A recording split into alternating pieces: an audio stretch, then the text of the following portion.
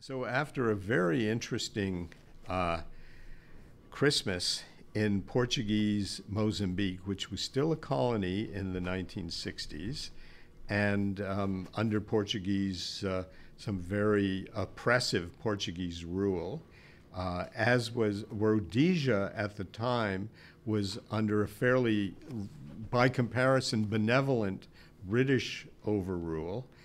It was Rhodesia, and it was only declared an independent nation of Rhodesia by Ian Smith later, but I think it might have been 65 that it was declared an independent country and refused to undergo the decolonization process that the rest of British Africa was undergoing. So that was Rhodesia. But in the 60s, it was still a British, in the early 60s, still a British colony. So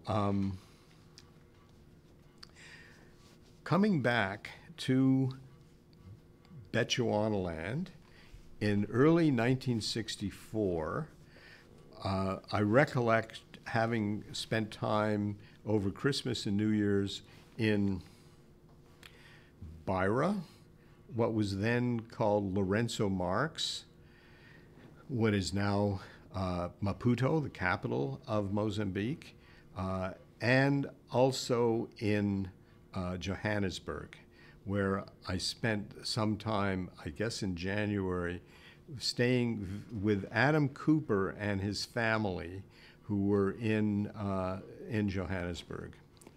And Marie decided at that point that she had spent 3 or 4 months in the bush, in the field, and she was a real good trooper there.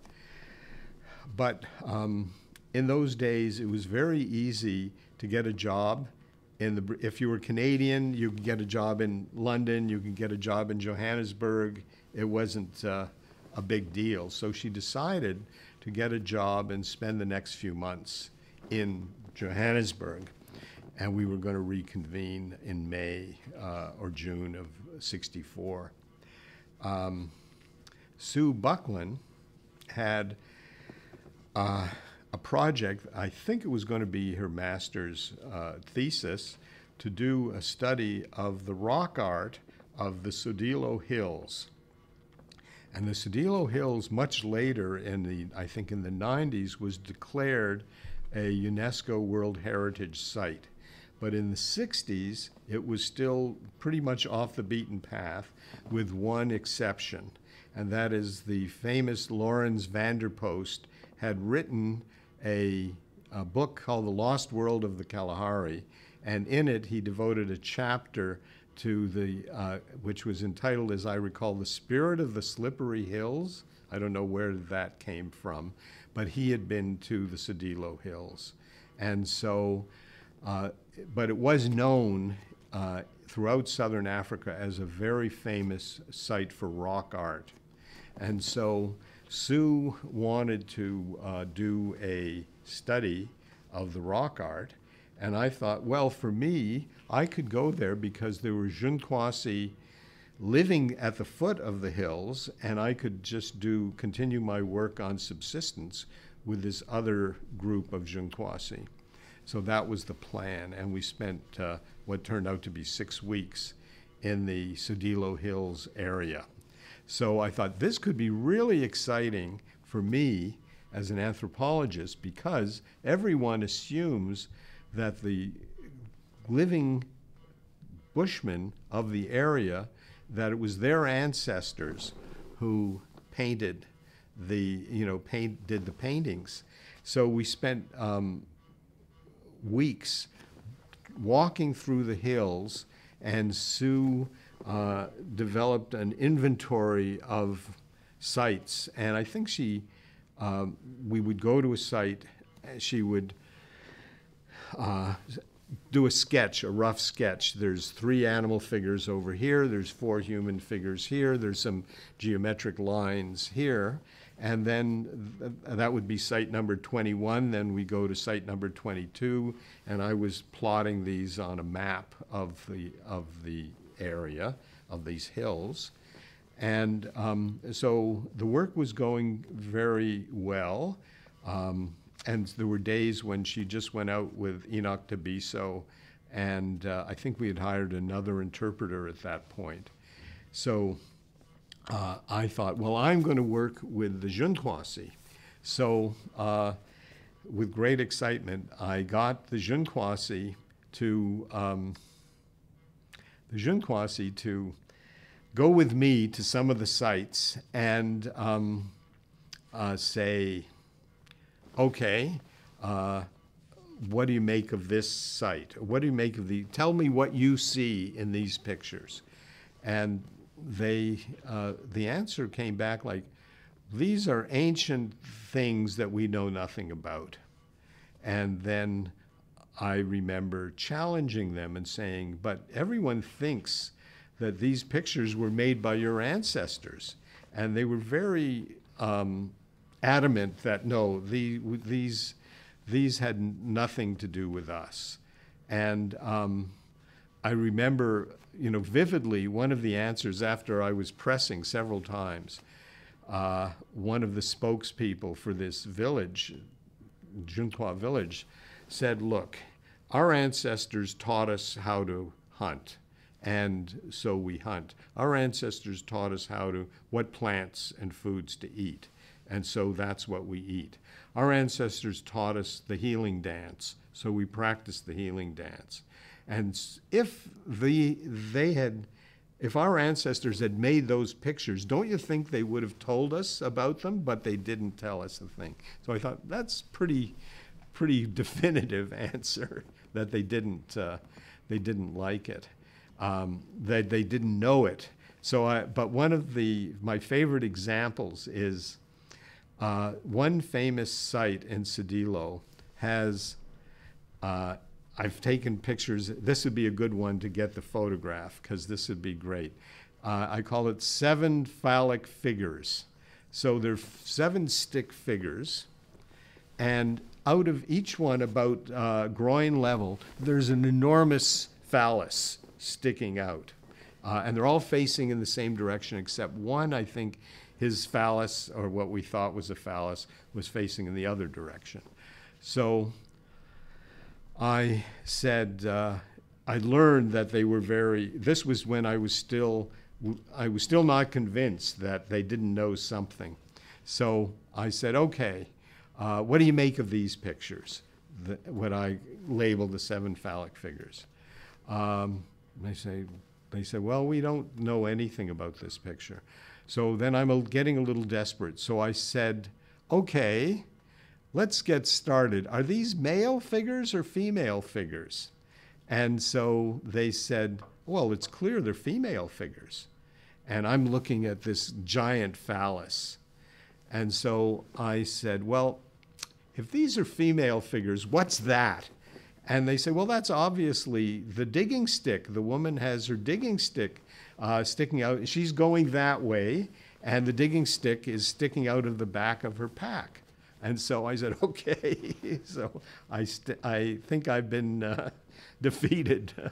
They've got the better of me. I can't, but I love the fact that everyone who saw it saw them as male, and these Junquois said, oh, they're clearly female figures, So that was the Cedillo trip, and it turned out that the Junquois who were there, a small group, maybe a dozen people, were kind of enthralled to the local Mambakushu headman, whose name, as I recall, was Samo Chow, and who was also mentioned by name in the Lawrence Vanderpost book. I came there in '64. I think his field trip was in '57. But Vanderpost, even though he is perhaps the most famous interpreter of the Bushmen culture to the world, and he's done TV series and so on. He's he's generally regarded as a hopeless romantic and not really a particularly reliable source of information. And I don't think he ever claimed to be anything other than an interpreter of their culture, their mythology. He's much more of a literary figure than he is of an anthropological observer. So there was that. But he wrote about Samo Chow, the headman, the Mamakushu headman. And so after 6 weeks, Sue Buckland and I and our small crew left. And I think at that point, Sue got back to Livingston, Zambia, and then flew back to the United States and left me a copy, like the carbon copy of her field notes, which I still possess, of all the drawings and the sketches. And I think there's something in excess of 50 different sites that she sketched. And that work remains largely unpublished, although if years and years later she published it, I'm not aware of it. So it's an unfinished business for sure. And then in the middle section of 1964, I began to sort of accelerate my research. I was getting a bit of confidence in the language, and so I spent a lot of time working on a variety of different topics, which I could switch to. Today I'm going to work on religion. Tomorrow I'll work on kinship. Friday I'm going to work on, go back to subsistence. And so I think back on that as a very productive, intense time. And you might say, well, you've been sent out by an archaeologist and a physical anthropologist. Why are you studying religion? And I thought, well, you can't really do a social anthropology study, even if you're ecologically oriented, without looking at the full range of culture. And so it was clear to me that religion was a critical part of it. And interestingly enough, I believe, if I remember correctly, the first 2 articles that I published based on my fieldwork, one was called Transcure of the Kung Bushmen, and I think that was published in Natural History magazine around 1967 or 68. And that was, so in fact, the very first articles I published were on Kung religion. And then later I started writing extensively about ecology and subsistence. So my thesis was beginning to take shape in the middle of 1964. So I wrote my supervisor, Washburn, and sent him a long, detailed letter. I've got information here, I've got information there, I've got information here. What advice do you have for me to how I can shape this into a thesis? And I remember his response, which came weeks and weeks later, and he said, "Dear Richard, in response to your query, I think you're the man on the scene. You have the best sense of what will make a good thesis. So far from me to sort of give you any, suggestions. It all looks good to me." So that was his way of saying it's your baby. And so the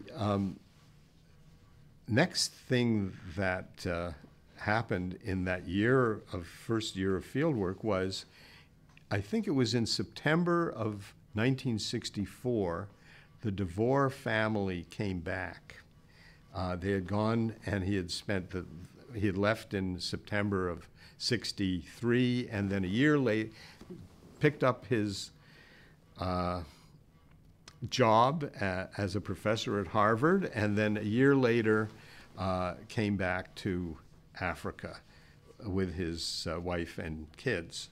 So from September to December, it was DeVore and Lee and Nancy DeVore and their kids who were, who were raised. Claire is, the daughter's name is Claire DeVore. She's now in her late 50s.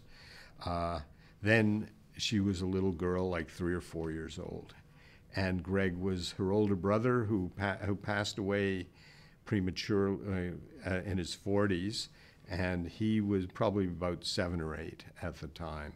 So they were like kids having a dream childhood, just exploring the, this environment. And because they were anthropologists' children, they seemed to take to it very well.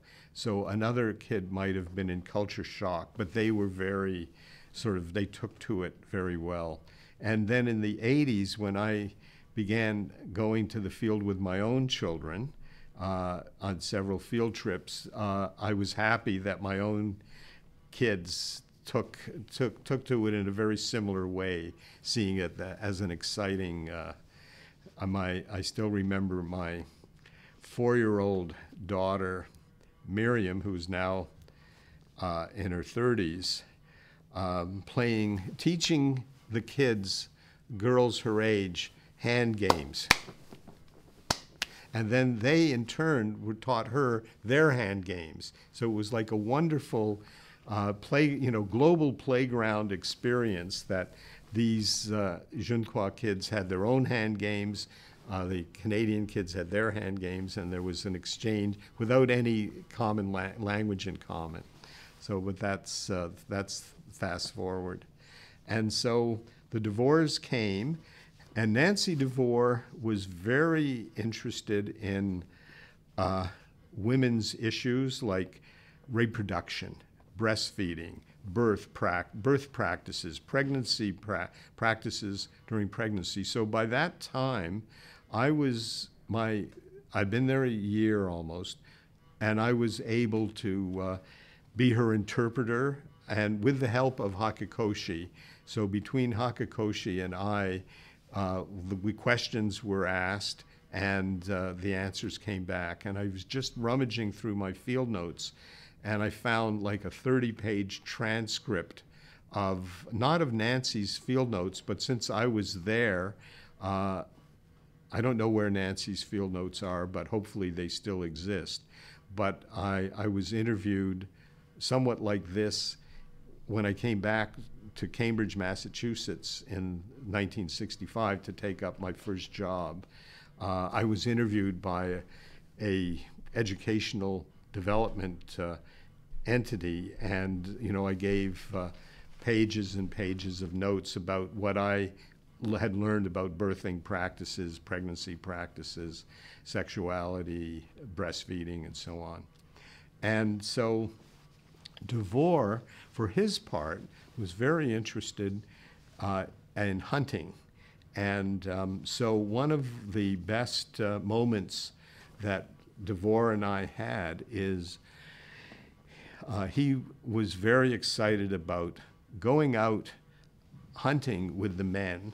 And because I, by that time, spoke the language, we had several very memorable hunts with the men. In fact, on one of these hunts, we both had our cameras. We took photographs of the men hunting. On the cover of Man the Hunter, which is our first book published in 1968, there's a picture of 2 hunters with small game slung over their shoulder, heading into the sunset, and that's the cover photo. But I can't remember if it was DeVore's photo or mine, probably his. And so he was working on hunting. Nancy was working on these women's practices. I was continuing my own research on 4 or 5 different fronts, including kinship. And then one interesting footnote, DeVore died recently, I think in 2014, and at a memorial service for him a year or so ago, he was a person who lived, who worked on the cusp between social anthropology and physical anthropology, and one of his greatest loves was keeping animals as pets. And so throughout their fieldwork, people brought not baby giraffes, but baby bush babies. They're little primates, tiny little primates with big eyes. And they're prosimians in the prosimian family. He is a primatologist. And so he actually got bush babies, as they're called, Galagos senegalensis, I think. And he actually brought one back to Cambridge, Mass. And one of his best things, he would say, now we're going to talk about the history, the paleontology of the primates, the closest relatives to man. He would reach into his jacket pocket and pull out this bush baby. And, you know, for that and other reasons, he was the star lecturer in anthropology at Harvard for 30 years.